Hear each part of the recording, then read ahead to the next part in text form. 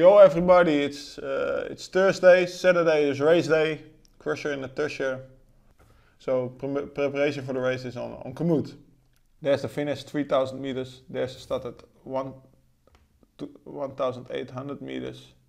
The first part is tarmac, then we have a big gravel climb, as I see it. I saw some pictures of the finishing part, and I'm looking forward to race over there.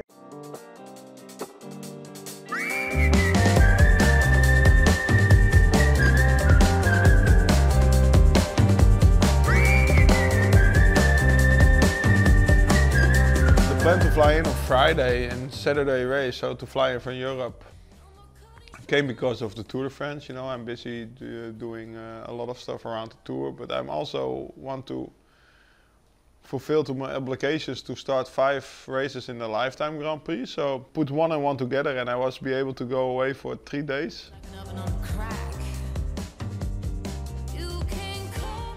Net aangekomen in Salt Lake. We zien de bergen om ons heen. Ik heb nog geen zoutvlaktes gezien. 4:30 ben ik in Beaver, Utah. Dan kan ik snel mijn nummer halen, want om 6 uur ging dat dicht, of om 7 uur. En als het goed is kan ik dan mijn fiets ophalen bij de mensen van het Specialized Offroad team. Die mijn fiets naar Unbound mee hadden genomen. Een nieuw kettingje heeft hij er zelfs opgelegd in Mechanica, zei hij. Moraal is goed, dat is het belangrijkste. Ik heb er vet van zin in. Ik ben benieuwd wat ik allemaal tegengekomen. Dus gas op die lolly. Just arrived at the Specialized Offroad Factory Team House. Huh? That's right. Here's Chris preparing the crux from Russell. What did you do to my bike? Was brand new, no? It was brand new. Yeah, fresh chain. You know, you're ready to go. That's all you need. Fresh chain, time to race. So I left the bike in the US after Unbound, so that I didn't have to fly with the bike, and Chris took care of it. I'm really happy.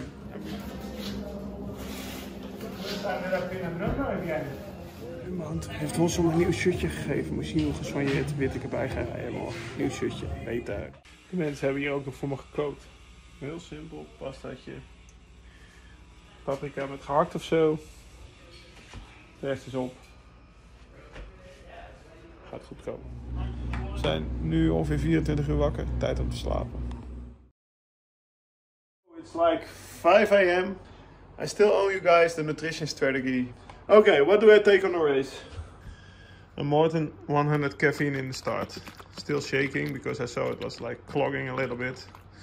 All the other bottles will be filled with noon. I think I stopped twice, so it will be 6 bottles in total. I take the spare bottle, so maybe I only stop 1 time, then it will be 5 bottles in total. Rest will be filled with noon during the race. I got 2 hours of Cliff blocks, half an hour of gels, and extra Morton drink mix for the final, which makes 4 hours in total with the 1 hour before. On the right pocket will be CO2 in my razor plug.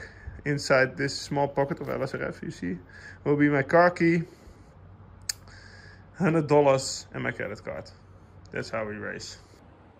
I think I'm going to prove that when you leave Friday morning at 7 a.m. your house in Alkmaar, you can start the race 7 a.m. Saturday morning in Utah, Colorado. Wow. Let's see how the legs are.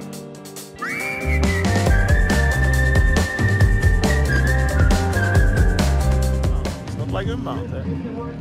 This is just a small town in Utah. Over there we're going, high mountains, stuff like that, and they say the course is beautiful. But look at this, kind of mellow.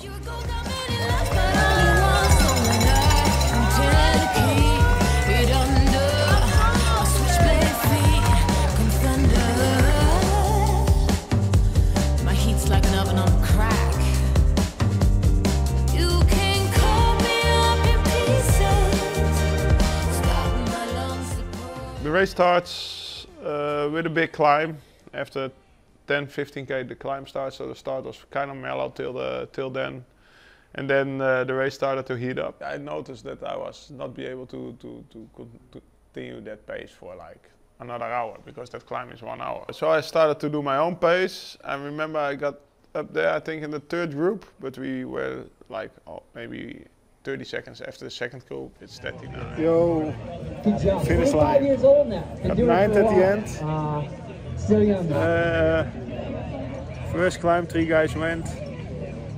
At the end, I think just Kevin Sweenson stayed in the front. I managed to crawl myself back to the chase group, and at the end, I managed to get a nice place at the finish. You know, got over the finish, was really tired. It was like a mountain finish. Felt like the old Tour de France days again. You know, like first I had to sit on a chair, and I couldn't high five the other competitors straight away because the effort on the last climb was like intense.